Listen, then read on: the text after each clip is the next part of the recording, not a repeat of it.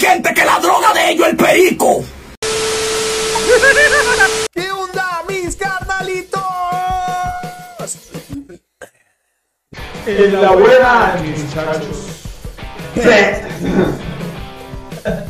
¡Qué perras!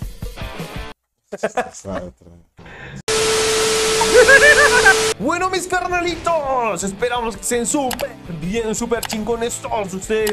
Hoy vamos a crear 6 pueblos mágicos más baratos cercanos a la Ciudad de México. Ya habíamos visto hace rato que no sabíamos que habían pueblos mágicos en México. Por ahí lo vimos una vez en un video, ¿se acuerdan? Sí. Que grabamos el estado de... ¿Cuál fue el estado?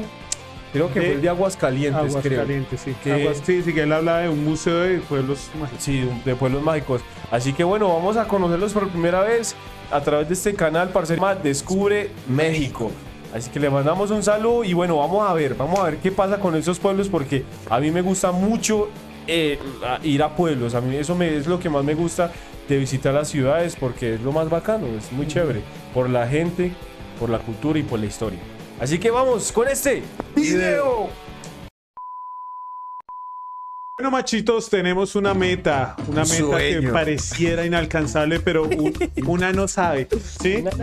Una no sabe, entonces, machitos, queremos llegar a 200,000 suscriptores antes de terminar 2021. Si lo logramos, solo si lo logramos, vamos a hacer un sorteo de $1,000 entre los suscriptores. Pero solo si llegamos a la meta, o sea que si tú no te has suscrito, suscríbete. Vamos a dejar de comer un mes por hacer el sorteo. No creo. No creo. ¿Ahorita? No creo. Eso es lo que nos gusta a nosotros, lo barato. No necesitas gastar de más.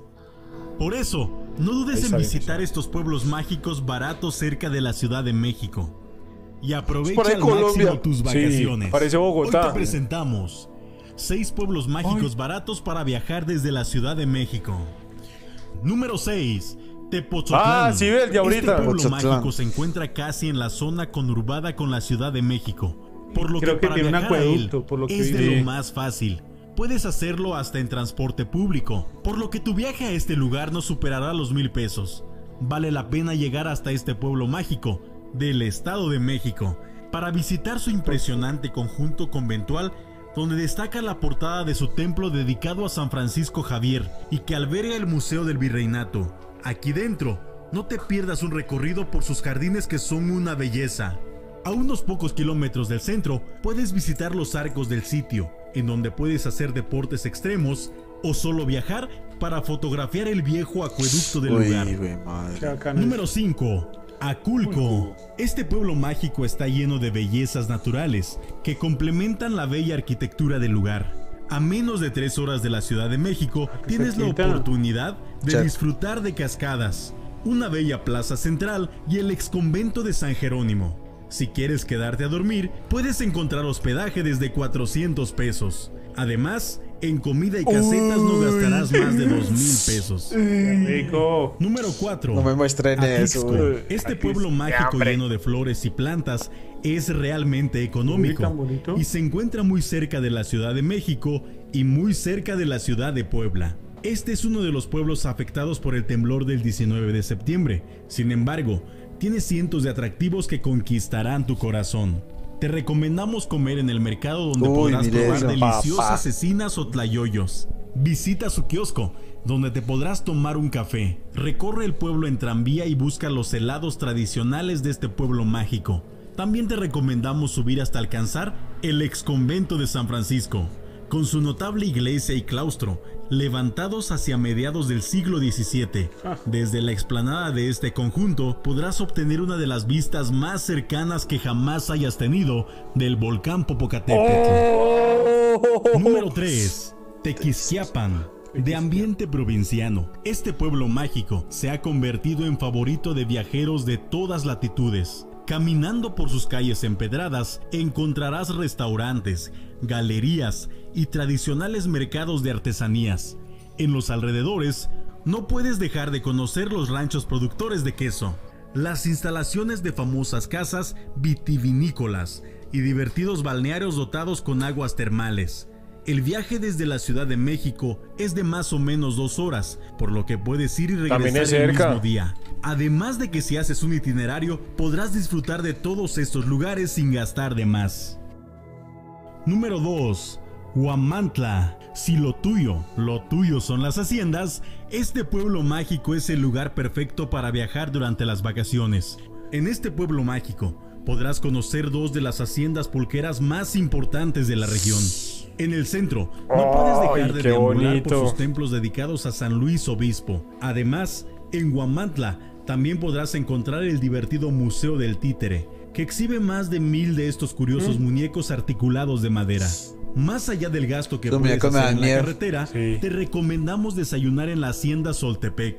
Si te administras bien, el gasto de este viaje no supera los 1500 pesos. Barato. Número 1. Tlayacapan.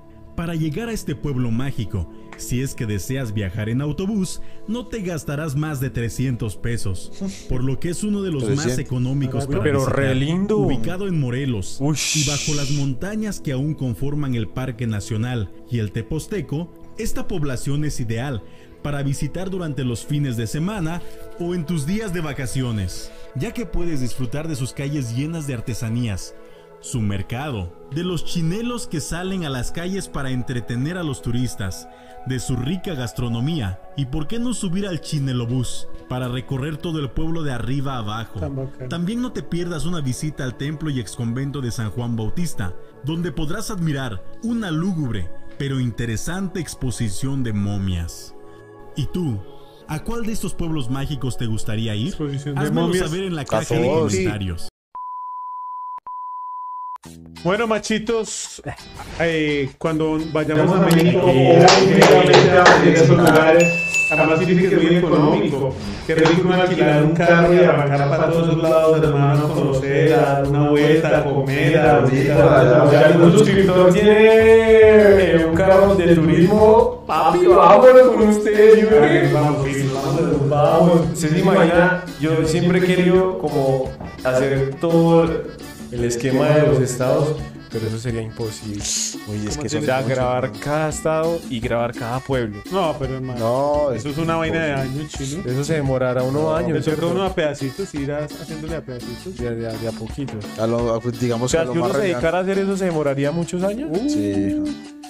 Si cada estado son 32 estados, digamos, entonces ir acá. Son 32 estados y tienen como a 5, 6, 7 pueblos. Ciudades, pueblos. No más, imagínate, y esos pueblos mágicos no son como hablar de acá, ¿no? Porque acá ya son más grandes. Sí, no, estamos hablando de... Yo creo que eso toma su tiempo. Uy, pero sería bacano tener ese récord, chino. De decir que los machitos fueron a todos los estados y a todos los pueblos de los estados. Uy, ¿se imagina? Sería brutal. Así que, machitos, si quieres que alguna vez hagamos esta travesía, pues suscríbete y háznoslo saber acá abajito. A mí me encantaron los pueblos. Sí, son muy parecidos a los pueblos colombianos, la verdad, pero como más grandes. Son como más grandes, o sea, son como más grandes. Los pueblos de México son como casi ciudades de acá de Colombia. Sí. Digo que, uy, es que México es muy grande. Sacando a Bogotá, porque Bogotá, Medellín y Cali son muy grandes. Ah, los pueblos de Bogotá sí son grandes. Los pueblos de Bogotá son grandes. Sí, acá y acá. Claro, por lo que son la capital. Además que también es por eso, porque son los pueblos cercanos de la capital. Así que bueno, machitos, si nos quieres tener por tu pueblo, háznoslo saber de qué pueblo eres, machito. Descríbenos de qué pueblo eres y si te gustaría que lo visitáramos. Muchas gracias por recomendarnos este video. Como decimos siempre, gracias. Totales.